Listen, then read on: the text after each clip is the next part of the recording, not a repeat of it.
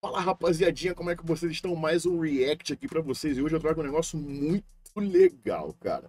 Hoje eu trago um negócio assim que eu sempre quis ver e eu vou compartilhar com vocês porque eu não vi ainda. A gente vai ver junto. Você imagina pessoas normais de um cotidiano, vamos dizer assim, é normal, né? Mas assim, que não são fisiculturistas, que não se envolvem com esse mundo, que não sabem nada sobre esse mundo de bodybuilding, fitness, fisiculturismo, academia, musculação, nada. Conhecem e se deparam com um dos maiores fisiculturistas do mundo e elas têm a oportunidade de fazer qualquer pergunta que elas queiram. Quais seriam as dúvidas e os pensamentos de pessoas comuns, vamos dizer, que não fazem musculação, quando vissem um cara de 150 quilos, forte pra caramba, parecendo um monstro gigante maçaroca?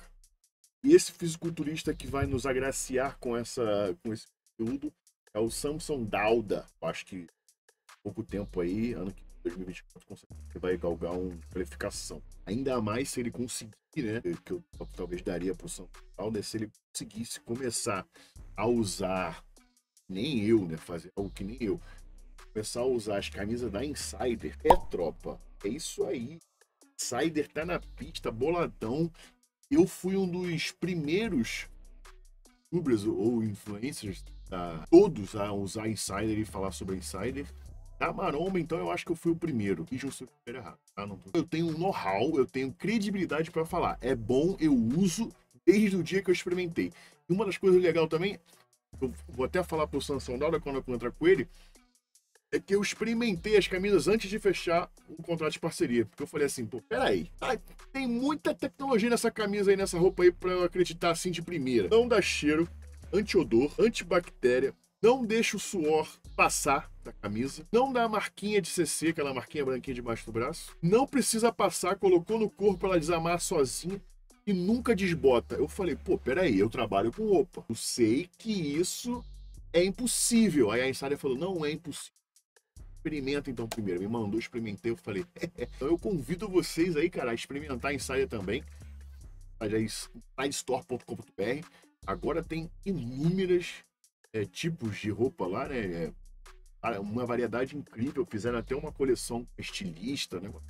Tem meia, boné, casaco, cueca. As cuecas deles, cueca mais gostosa. Enrola. É jaqueta agora, tem coisa lá. Entra lá que você vai, bota o meu cupom, olha. Do monstro, a indicação de hoje é Insider pra vocês, beleza? E vamos pro vídeo então. Vamos lá. Esse grotesco aí, esse gigantesco, é o SAMSON DAUDA. É tipo um encontro às cegas, ó. Quem sabe exatamente o que vai encontrar. Foram vários dias, vários tipos. Oh my god. Oh my god, hi. How you doing? I'm good. Caralho, que maneiro. It's so nice to meet you. Oh my hand. Oh my hand. Hi. How you doing? I'm doing well, thank you. Wow. Então foi sem querer. How you doing? Eu tinha achado que o vídeo era tipo assim, as pessoas sabiam que ia encontrar um fisiculturista. Mas pelo visto não, pelo visto elas não sabiam. É um canal que faz encontros aleatórios, assim, cegas. Que legal. Melhor do que eu imaginava. Essa criancinha. Wow. Tô com medo. I'm sorry. Oh, you're the just like. Ela chamou de Sansão. How you doing? Aí ela meteu o pé. Tadinha. Ela ficou com medo, a garotinha. Ela vai tentar de novo. Chamou o irmãozinho. Ela tá com medo dele. Tadinha.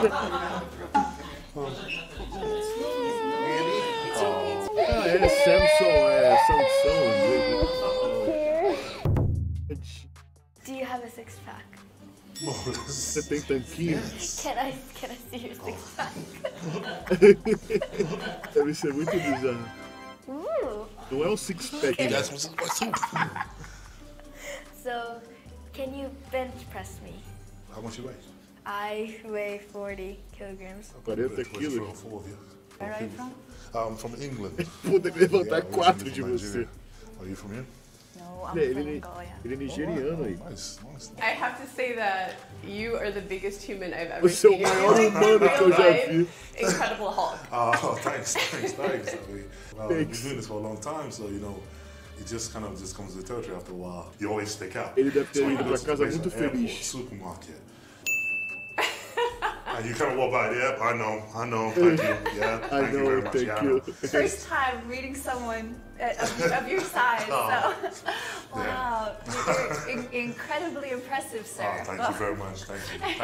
Do you eat? Isso é muito maneiro também pra gente ver uma parada, porque a gente da maromba, assim, a gente fica tão preso nesse mundinho da maromba, né? A gente não tem noção.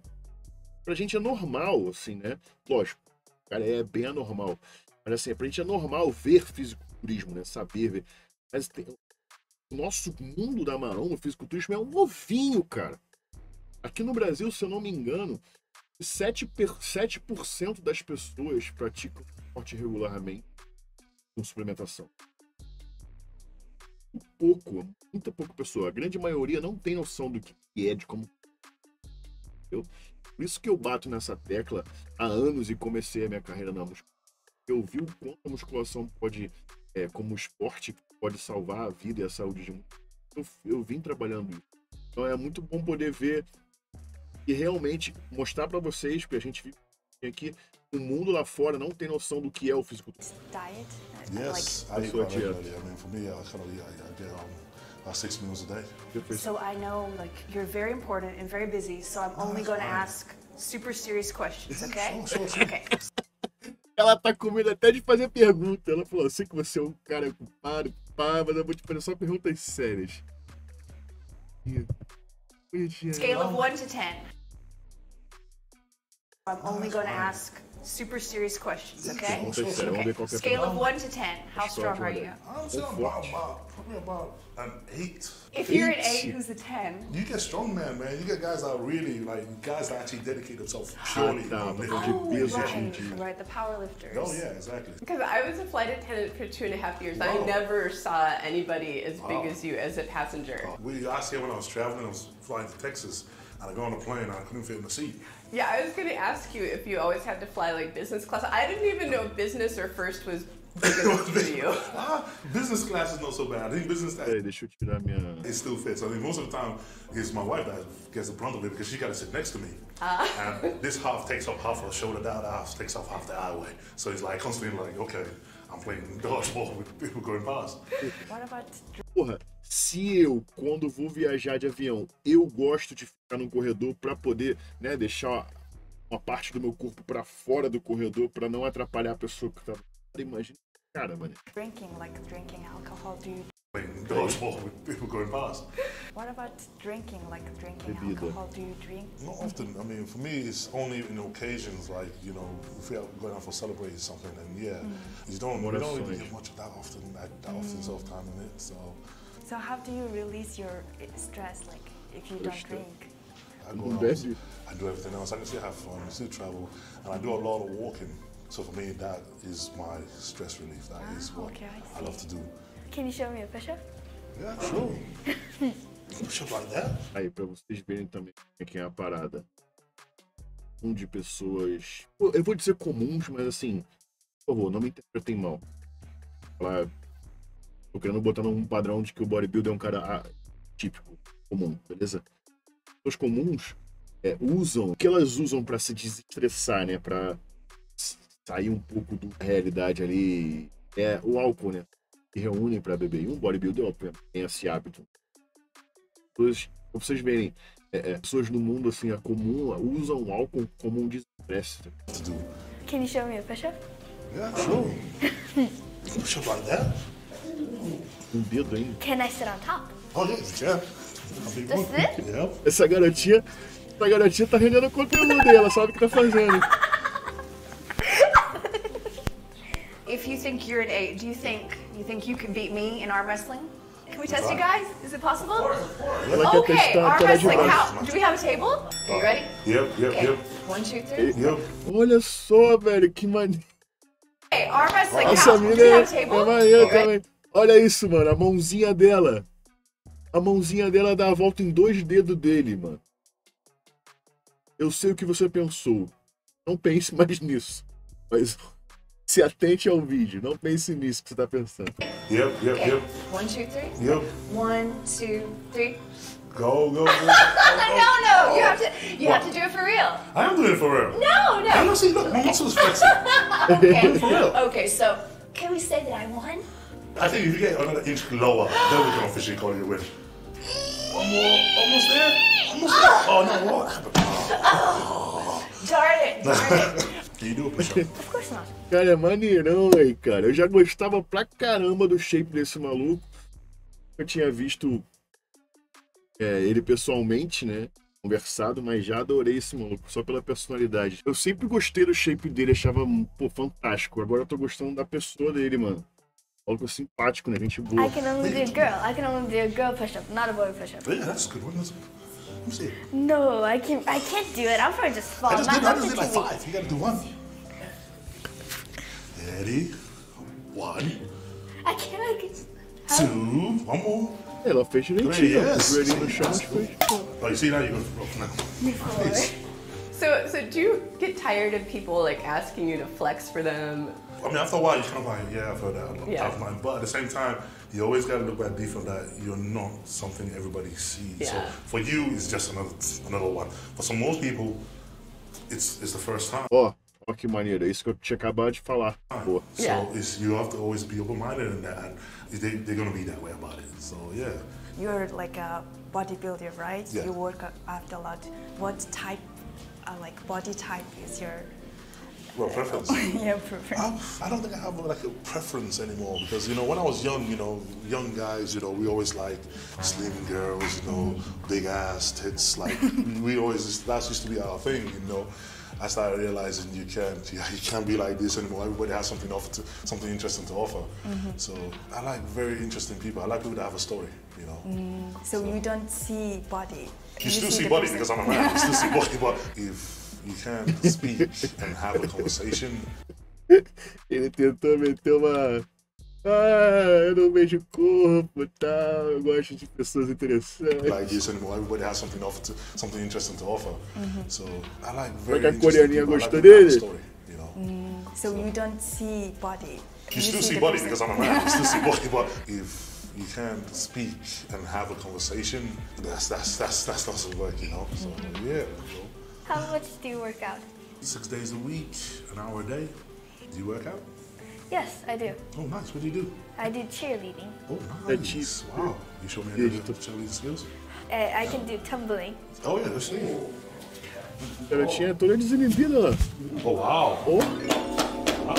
Actually, I wish I could do that. Do you have chicken? Oh, yeah.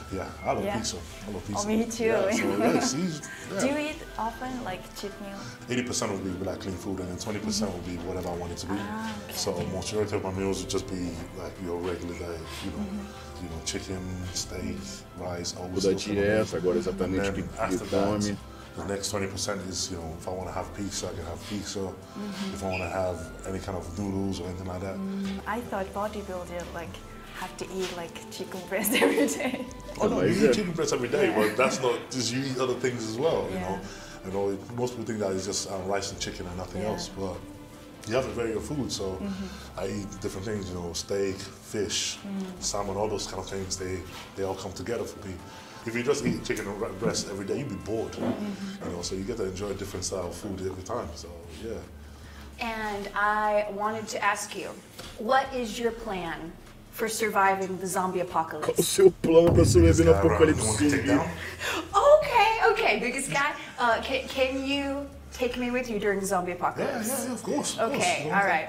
If I'm going to be on your team, I feel safe then. Yeah. Have you been bullied? Not so much, no. Not so much. No. How often do you work out? 6 days a week. I have normally 1 day off. Tadinha, o pensamento de adolescente de escola.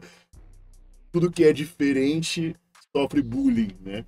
Aí você é um cara diferente, você sofre bullying. Tem uma legenda que é a legenda tipo do editor, tá ligado? Falou, nem tanto. Aí o editor bota, ele tem corpo para coagir os agressores. Ou seja, ele tem um corpo que intimida os agressores, não tem como sofrer bullying.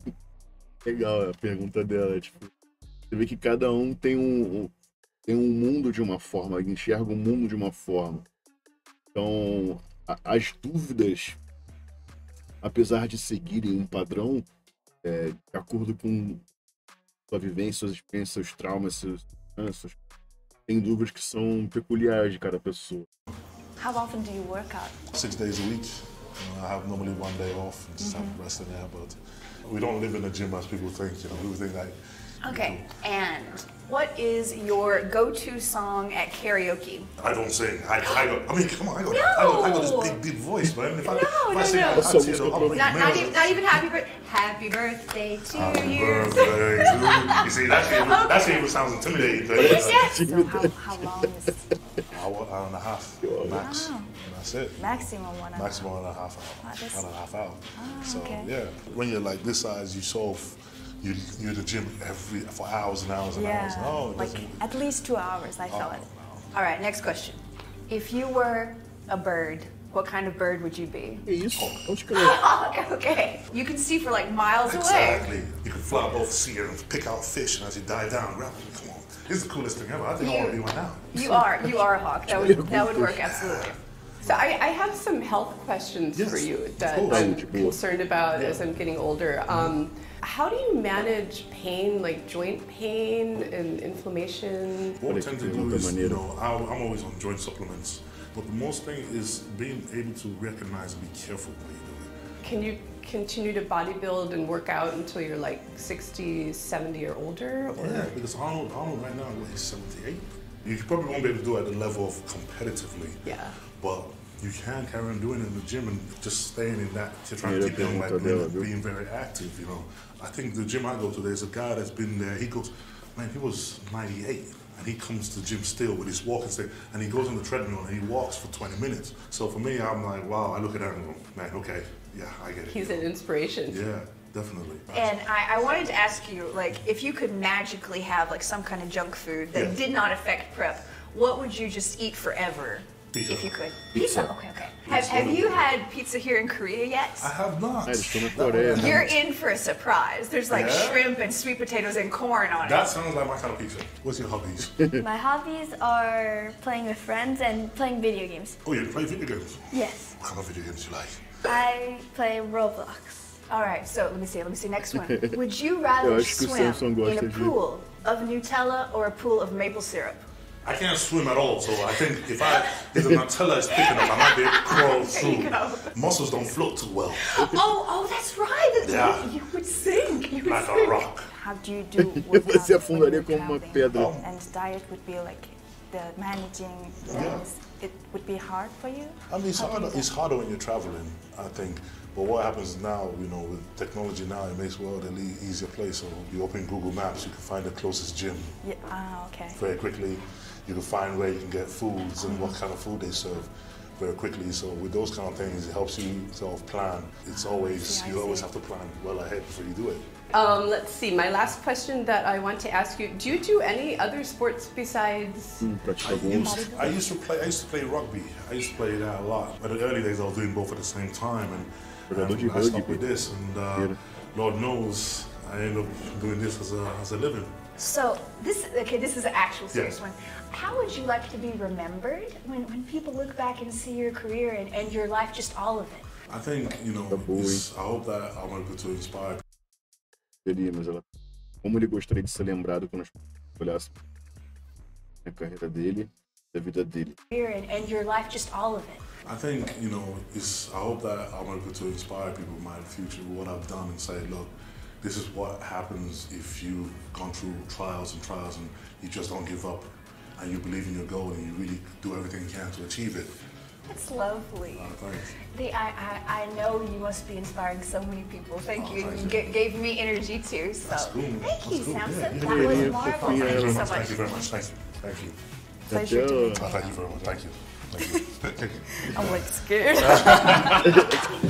Can I shake your hand? Of course. Essa garotinha é muito maneira. There you go. Muito simpática. Speaking to you. Yes, very nice speaking to you too. So nice to meet you. Likewise. Thank you very Ele sem ação também, ó. A carinha dele. Very nice speaking to you too. So nice to meet you. Likewise. Thank you very much. Thank you. Thank you very much. Good luck to you. Thank you. Thanks. Thank you very much. Samson, thank you so much for appearing on my contents. How was it? It was awesome, man. It really was nice and it was informative, and you know, like meeting regular people and giving them a chance to ask questions and get insight on what they think about, what they want to ask, and give them a chance to ask that question. I really found that helpful, man. That was really cool. I enjoyed that. For me, it's really good to hear the questions, like a non-fitness or like a non-bodybuilding, the general questions, like a normal publics, the things that they're curious about. Exatamente isso que o coreano falou. Foram perguntas gerais, tá ligado? Não foram perguntas informativas a um crivo especialista, sabe? Foi algo genérico, né? As pessoas não têm noção que é o esporte, então não vão perguntar coisas assim, diárias, de dia a dia, né? And I hope so you guys also enjoy this content. So please follow. Pô, muito maneiro esse programa. Muito maneiro. Isso daí me deu uma ideia, tá? O que vocês acham de a gente fazer uma parada dessa com algum bodybuilder brasileiro? Follow SAMSON DAUDA. SAMSON DAUDA. Samsung é Sansão. O que vocês acham de fazer programa assim, mané? Então, fisiculturista aqui brasileiro, chamar uns brasileiros comuns pra botar de frente assim e fazer perguntas. Essa parada, quem que eu podia convidar pra fazer um quadro desse? Tô pensando aqui, me ajudem aí, vou pensando vocês aí, quem seria melhor? Porque assim, não é só um cara gigantesco, grotesco, você é um cara que seja, né, consiga conversar, assim, como o SAMSON DAUDA desenrolou bem aqui, foi bem simpático, bem carinhoso com a galera, foi muito maneiro. Adorei, o que vocês acharam aí?